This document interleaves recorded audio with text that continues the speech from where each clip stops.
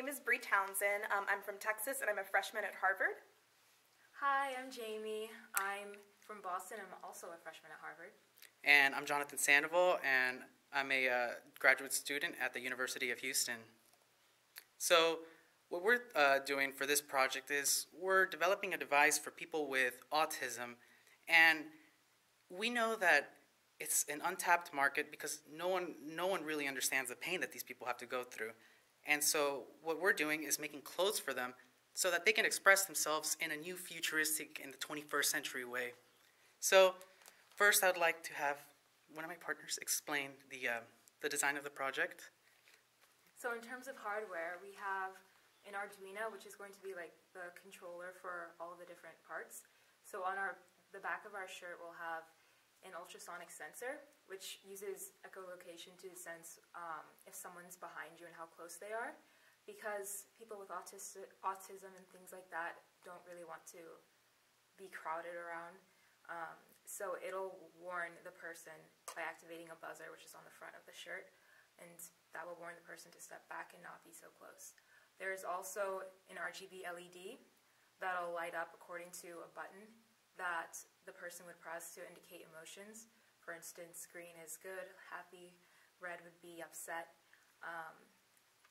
And that's just the way that they'll communicate their emotions through the shirt. And so the way that this is going to work using this hardware is we're using an Arduino being coded in C, and in order to determine if somebody is approaching someone else's private space, especially from behind, the best way to do that is by using what we're using is the ultrasonic sensor and having it detect specific distances so that once somebody gets past a certain range, they're completely stopped. Like the person will feel a vibration and they'll know that there's someone behind them, so they're not completely shocked. And we're also attaching an LED light so that using this LED light, they can express, whether they're happy, whether they're sad, or whether they're just into an intermediary state. And for that, it's just going to be very simple, LED programming.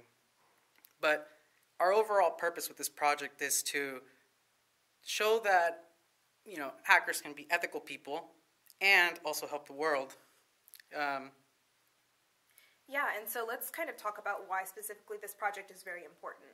So there are a lot of individuals in the world who have communication issues or don't have the capability that we're used to communicate the way that they feel or whether or not they're comfortable in a situation, right? And so we want to make them feel as comfortable in their environment as we do ourselves. So by granting them a piece of clothing that is extremely casual, that everyone wears and is very familiar with, we allow them to kind of have that freedom and ability to communicate what they feel to others. In the past, individuals who have had communication issues have used either charts or something, and they've pointed to certain emotions, and that's something that from a communication standpoint can seem very awkward or confusing to an average individual who hasn't interacted with another person like that. But what happens is, with a common piece of clothing and some lights, this individual can feel more comfortable in expressing themselves, as well as understanding what's going on in their surroundings. And so this makes sure that these people can actually interact with the world around them the most comfortable way. And that'll be all. Catch you guys at the competition.